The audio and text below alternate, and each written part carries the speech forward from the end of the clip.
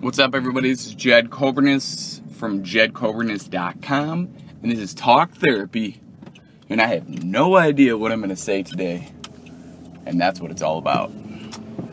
So, yeah, I just talk out loud. I just literally, or really it's not talking out loud, it's all we do is talk out loud, but I think out loud.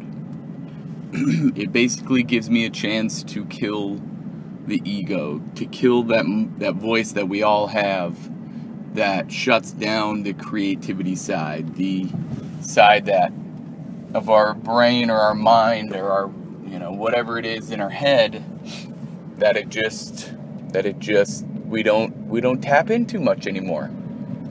And I think that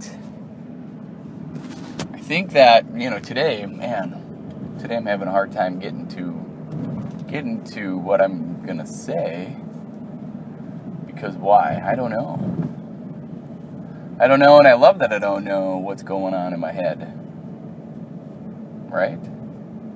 Because this is Talk Therapy, first 10 minutes, and there are days where I go 10 minutes, 20 minutes, 30 minutes, but a lot of times the first 10 minutes is me versus my ego, the second 10 minutes is me with my ego, and the third 10 minutes is basically just me. Sometimes it takes me all of 20 minutes to get out of my head and into my body, and it's kind of weird, it's kind of different, it's kind of whatever. And why do I do this? I don't know.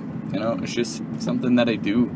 Talk Therapy. Kyle Cease definitely opened me up to this. It's just talking out loud. It's literally just thinking out loud to the fact that you don't have to say anything, you don't have to do anything profound, but what'll happen is your body just completely takes over and your mind shuts down. And wouldn't it be awesome if we could just operate from that place all the time, every day?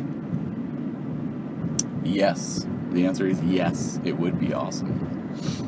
And, the big thing is kids do it all the time. They know no fear. Like, they don't have even the cognitive function to have fear. And there are people who live like that every day. You have no fear. Fear of what? Fear of loss? Oh, sorry. Fear of anything, right? Not that you can't fear. Like, you should fear enough, right? Fear is kind of what keeps us alive. But what if, right?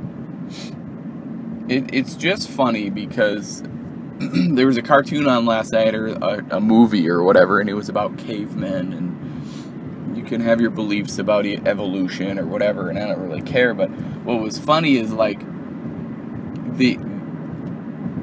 if we go back to, primal times, and all we go off is instinct, right? You go only by your body, and you only have your awareness. Like, if that was your only tool, how would that look? How would your awareness look for your survival rate, right? Like, way back when, just getting through the day was a win. And planning 20 years from now, 30 years from now, and worrying about the past and all that fun stuff was, did people worry about that back then? 100 years ago. Did people worry about that? 1916. Were people in 1916 worrying about 2016? Were people today, 2016, were our people in 2016 worried about 2116, 100 years ago now, 100 years from now? That's my question for today. Like, what's our awareness for the past, the present, and the future? Awareness is key. Like, last night I did the first episode of The Physiology Show, and that was awesome. Like, I had so much fun. It was only 15 minutes, but I didn't think it had to be more than that. And then I get to do some fun editing and all that stuff with it. And, it just I don't know, it just seems like a lot of fun to me. In my online work, as my wife calls it, and she put her little quote fingers up, and she's like, oh yeah, you got to do your online work. And I'm just like, yeah, I get it.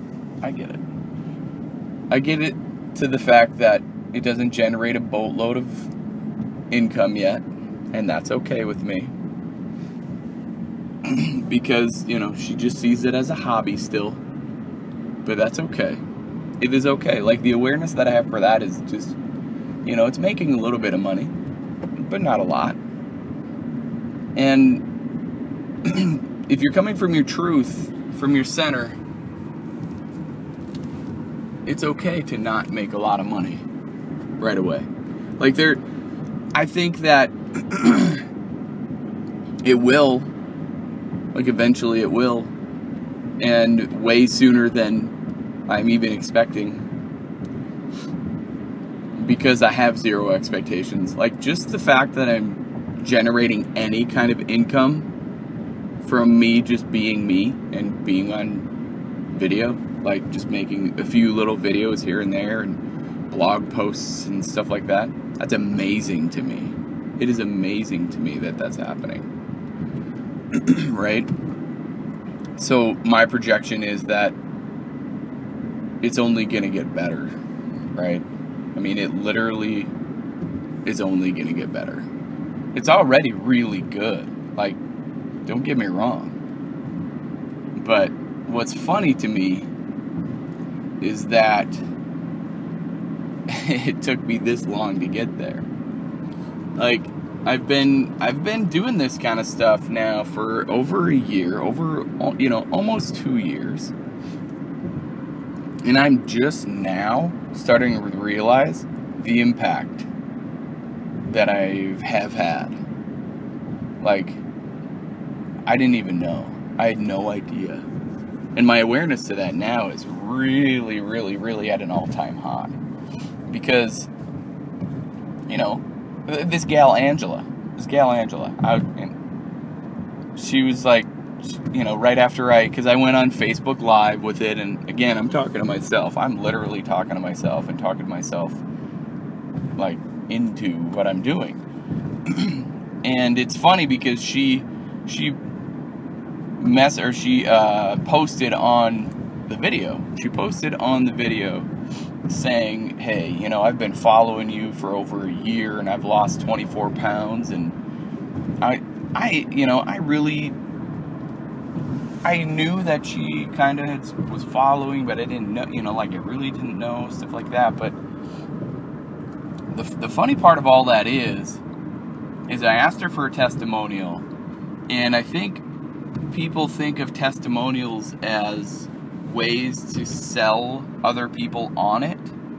For me, testimonials are my fuel, obviously, to keep me going. Like, regardless if I have testimonials or not, I'm going to keep going. I know that, because it's from my truth.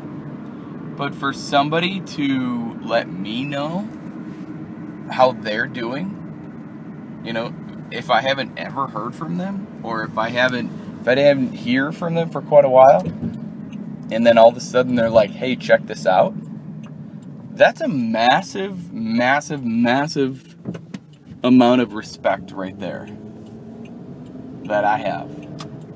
And it's not to stroke my ego. It's not to be like, oh, you know what you're doing. It's like, that's really right there. That means more to me than any paycheck. It really does. Like, yeah, I mean, any paycheck, yeah, I need to generate income to keep this stuff going. But that right there, like, is amazing to me. And people think I'm nuts by going, you're doing this for free. Why are you putting all this out there for free? You should be charging for all this. I'm going to put my best content out there for free. Like, I'm going to over-deliver on everything that I do. Like, that's just how it works. I'm going to over-deliver on everything that I do. Because if I didn't, I just don't feel like I'd be doing anybody a good a good service. And that's what I'm talking myself into keeping going. Keeping doing, like, she was saying that she's been through like almost two pregnancies with my help, and without my help, she wouldn't have known how to be healthy through those pregnancies. And I'm sitting here like, whoa, 2 pregnancies, that's at least 18 months, right? That's a long time to be hanging with somebody and not talking, not necessarily about them, but like to talk to them. I had no idea. That's amazing to me. Like, that's just amazing. The level of awareness that I have for myself is huge. Because you do inner work every day. And here, I'm literally talking to myself. I do inner work every day. And if you do inner work every day, it will pay off. It will pay off tenfold. Like, taking care of yourself first has to happen. Taking care of yourself first has to happen. And as new parents, as any parents, for some reason, all of that goes to the wayside when we have kids. You know, even aunts and uncles, and I mean, everybody who has to take care of children at some point. All of your own personal care, your you first mentality goes away. How come that has to happen like that? Like, I understand it has to happen for like that at first, but taking care of yourself first, like, if you think that you can keep getting away with just giving everything up and giving everything away, no way. And again, I'm talking to myself right now. You have to take care of you first. You get to take care of you first. It's the level of self-worth that you have for yourself. You know? I mean, it really is. When it comes down to your self-worth,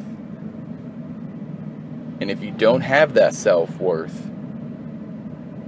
what does that look like? That paints a pretty undesirable picture.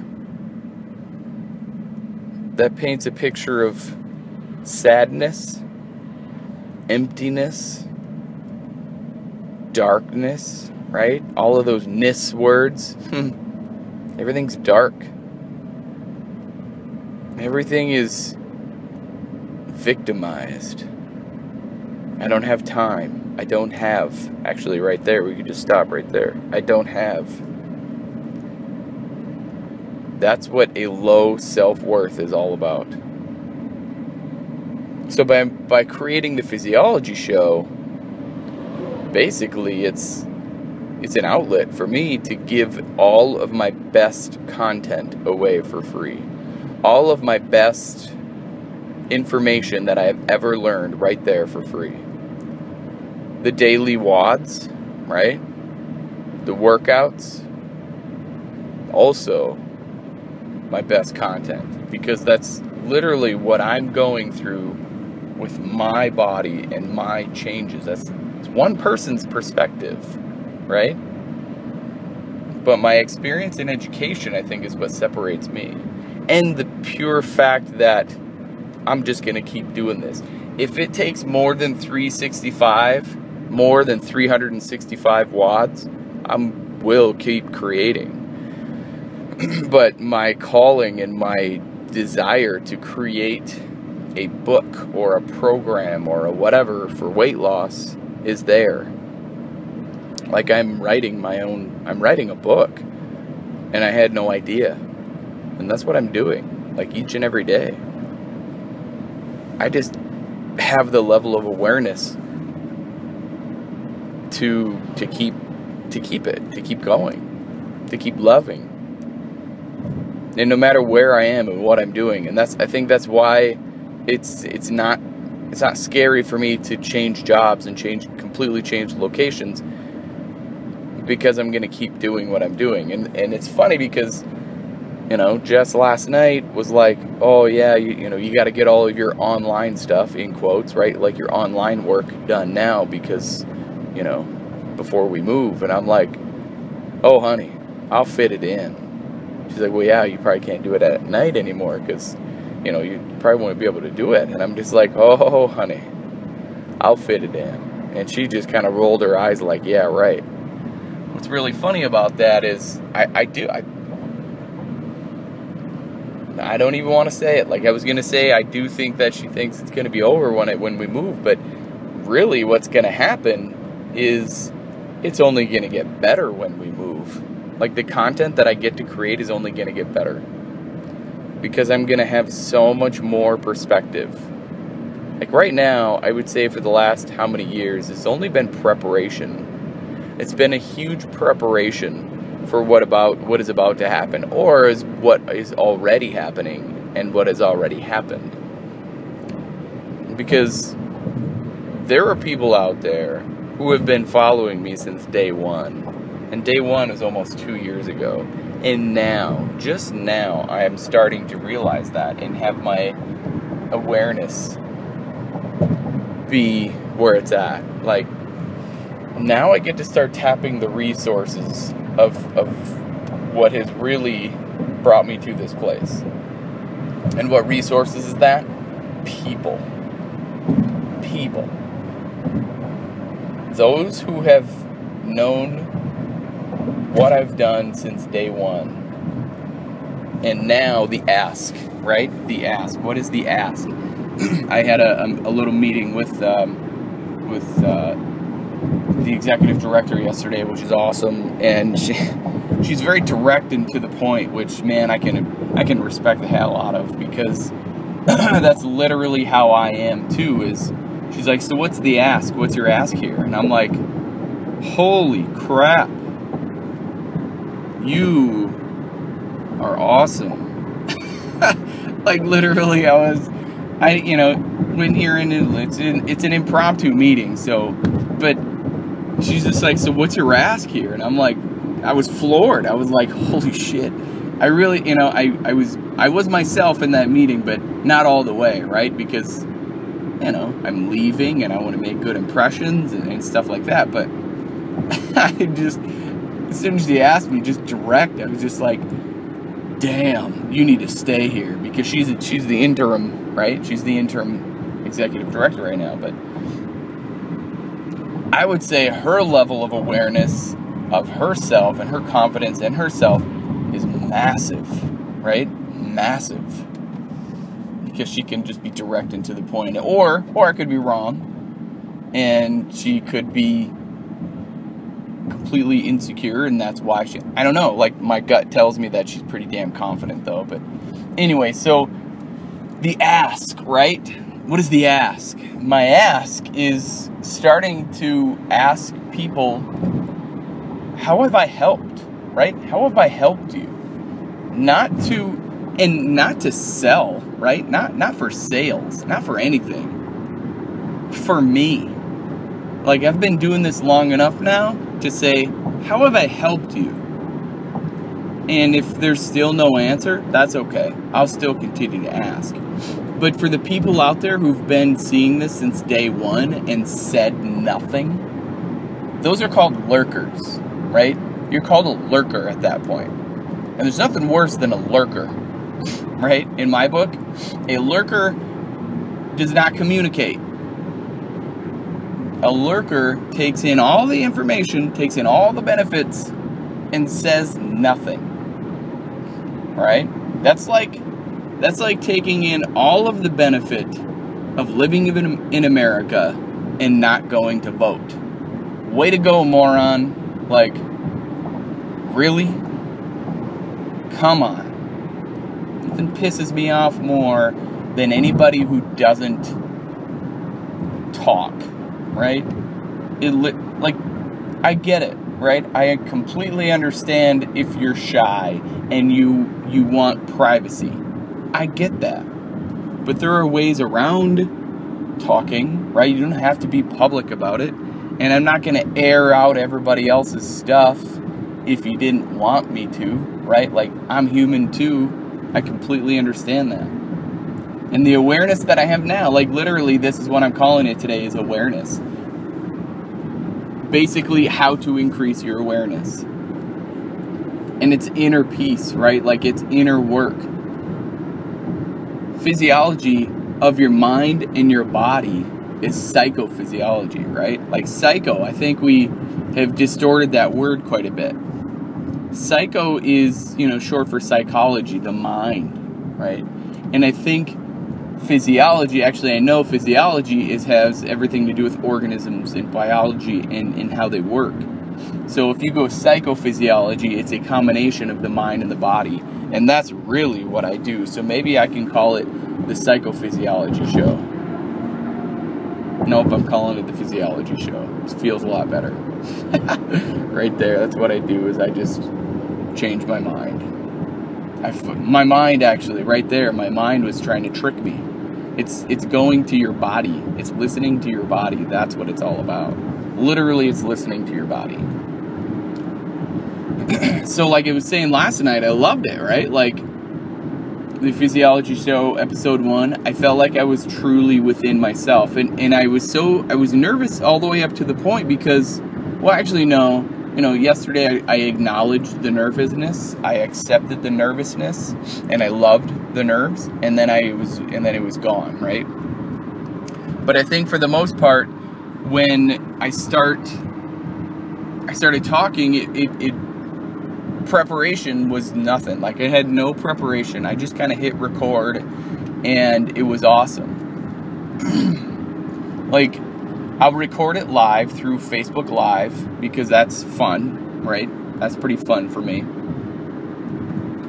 But there's no preparation. Like, the only reason that I would need prep is if I didn't know what I was talking about. And I think that happens way too often. Like, the Physiology Show, I bring that to the table because I'm only going to talk about the things that I know, right? Don't get me wrong, I'm constantly learning new things because that's how it works. I'm constantly learning new things. But if I bring stuff to the table that I don't know what I'm doing, like, that's going to be very apparent. Like, my gut, my body, my truth, that's what I follow. That's what I follow. And only in the last probably 2 years have I even gotten to this place. And that's okay, right? I've always had the awareness, though. Like, I've always had the awareness of what my body likes and does not like. Like, that's been with me for years. That's been with me since I lost my weight, basically. Right? Since middle school. Ever since, at first I didn't like it, right? At first I didn't like eating different kinds of foods that filled me up right away, and I would say that's one of my biggest weaknesses. If anybody were to call me out on something that I had no idea what to do, is meal plans. Like, my biggest weakness is meal plans. But I think that's where I am different compared to other coaches or mentors or anything, is meal planning, right? Everybody wants an exact meal plan. Here's a meal plan. Here's this. Here's a meal plan. Can I get a meal plan? Can I get a certain diet to go by? Here's the thing. Here's the differentiating factor, I think, for me. And what I bring to the table. And I think my weakness is I can play that. I can play that as a selling factor. I don't do meal plans because once that meal plan is done, you're just going to go right back to eating that shit that you ate before. So instead of meal plans and like, here's a 30-day meal plan, how about you learn what your body wants. How about let's figure out what that looks like for you? I'm literally talking to myself. Like, I love the fact that I brought this up today, that I'm talking about this, because the level of awareness that I have for a weakness of mine, which is food, and understanding exactly how many calories I need and all that other crap that, you know, oh, we got to eat less calories. That is just not even true. A calorie is a calorie. Sugar is sugar. Fat's fat. Protein's protein. Like, there's so many people who go, I don't know how to eat. I don't know what to eat. Yes, you do. Yes, you do.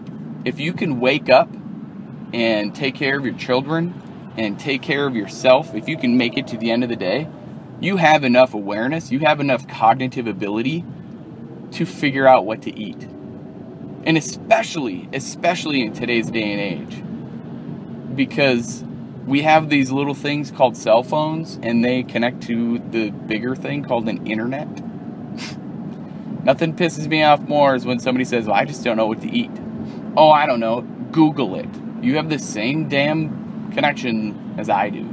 If you're listening to this, you have an even better connection, because you're 26 minutes in. You have the same thing. Now, the question, you know, a lot of people might say is, well, how come you just don't create your own meal plans so you can sell those? Man, meal plans have already been created. Meal plans, you can Google free meal plan, free healthy meal plan. Do that, right? Food for me is a utility. That's where I've gotten in my journey. Like, I would say donuts and ice cream are still like the only thing that can get me to go, oh, this is good. Like, don't get me wrong, I enjoy food, but not to the fact of like, oh man, it makes me happy, right? Like, good food, bad food, whatever it is, doesn't make me happy or sad. And getting to that level of awareness takes everyday practice. Food is a utility, not something that makes you happy or sad. And how do you get to that point? Well, just like everything else, my way is not the sexiest way. My way is not the fastest way. But I can tell you this for sure, it's the most permanent way. And what is my way? Daily. Daily practice. How many days in a row can you string together for your daily practice? Right? If you get one day, perfect. If you can commit to 1 day a week, and even if it's one squat, 1 day a week, and you mark it down and you put it somewhere and you're proud of that fact, that's a freaking win. And it doesn't matter what it is. It could be, it could be a squat, it could be a push-up, as long as you're interrupting your patterns enough, that's what it's about. And literally, I'm talking to myself. I'm not outside of any of this. Commitment. Yeah, this is a good one. This is a really good one. The awareness that I have for myself is massive. The awareness that I have for anything is at an all-time high, and I am grateful for that. So as always, if you're willing to change from the neck up, you will change from the neck down. I believe in you. Now it's your turn to start believing in yourself. And if you're looking to get on my newsletter, jedkobernitz.com/newsletter. Send out daily messages. It's a daily newsletter. Give it a shot. Stay safe out there. Be blessed. Bye for now.